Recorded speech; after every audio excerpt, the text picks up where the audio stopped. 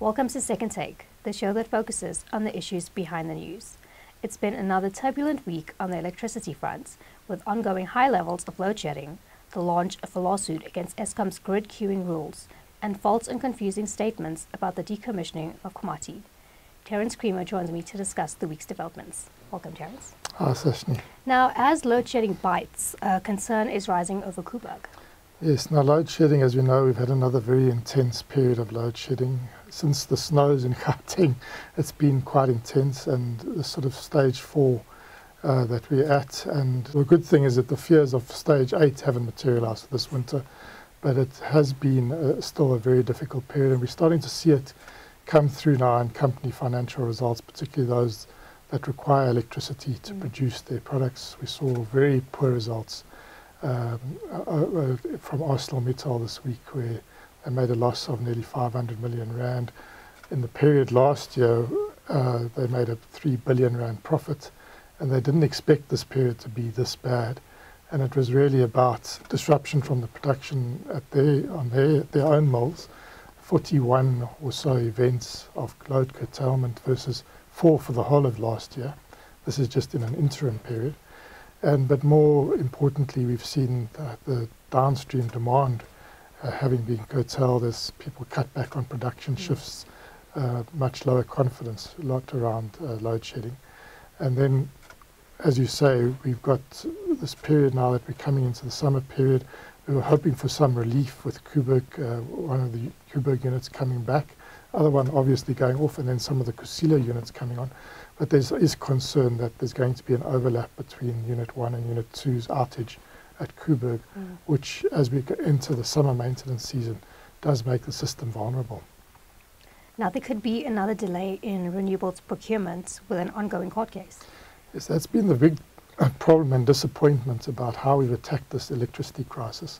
We haven't added new generation capacity at anything like the type of scale that we need to close the gap of, say, 4,000 megawatts, which is stage 4 of load shedding, which we're currently in. And the quickest way to do that was to get the renewables going. Now, we know we had that 7-year disruption, a state-captured Eskom decision not to sign power purchase agreements, which led to no procurement, public procurement for 7 years. Those bid window 4 projects have only just recently, that were procured all the way back in 2014, have only recently come in.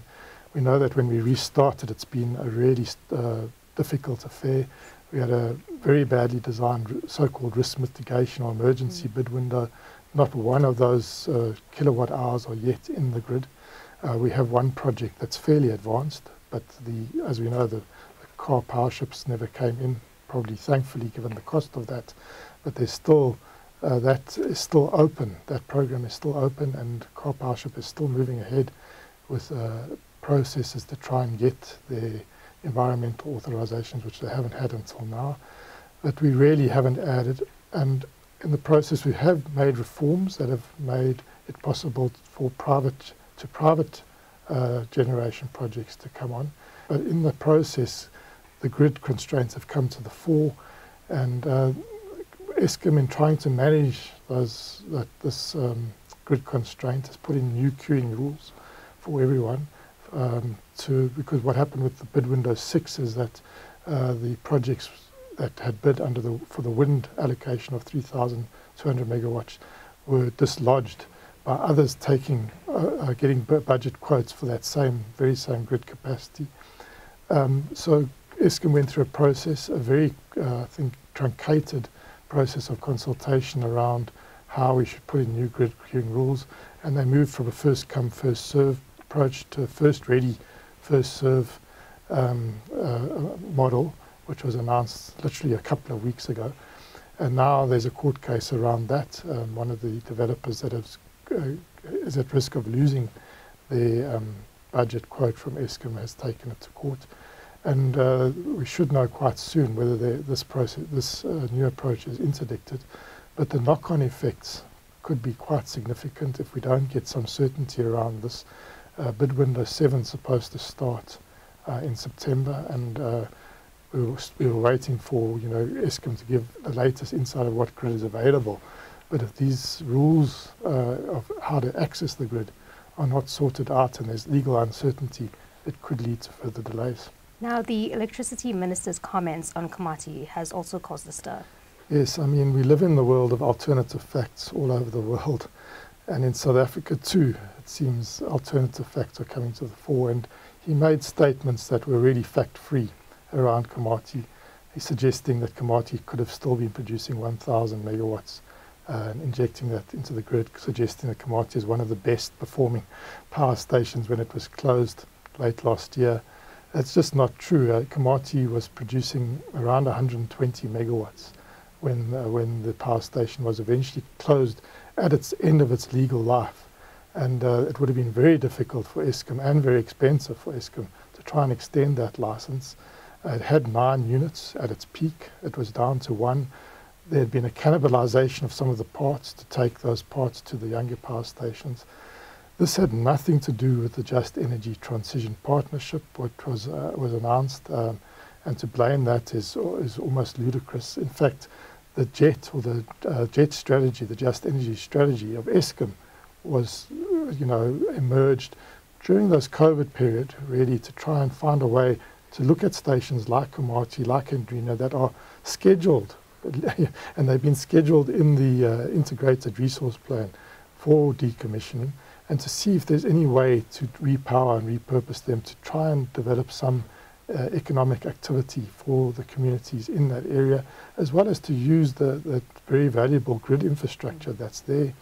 And that's really, and this predated, the Komati stuff actually predated the JET-P, and the money that's flowed from the World Bank predated the JET-P. So there's actually, to be blaming the JET-P or the $8.5 billion offer to support South Africa's energy transition is just not factually correct. And I think it causes a lot of confusion. It's basically the cause and effect, to be blaming the transition and renewables for what is really a coal problem and mismanagement, not only with the existing coal assets, really badly managed, with corruption to boot. And then we've had a really bad coal build program where we've got projects that started in 2007. Medupi, 1 unit is, okay, it exploded, but it's not operating. Kusile, it's got 1 unit operating. It's outrageous to be blaming the transition and renewables for load shedding when these are the sort of things that have happened on the coal fleet side. And then we know the energy availability factor. So I think it is dangerous to have this sort of fact-free narrative. And we've seen what it's done politically in the rest of the world to have it, but this is the world we live in. And we have to actually tell people when they are making absolutely false statements, and that's what I'm doing today. Thanks for speaking with us, Terence. Thank you. That's it for today. Join us again next week for more news analysis. To subscribe to Creamer Media's Engineering News and Mining Weekly, please email subscriptions at creamermedia.co.za.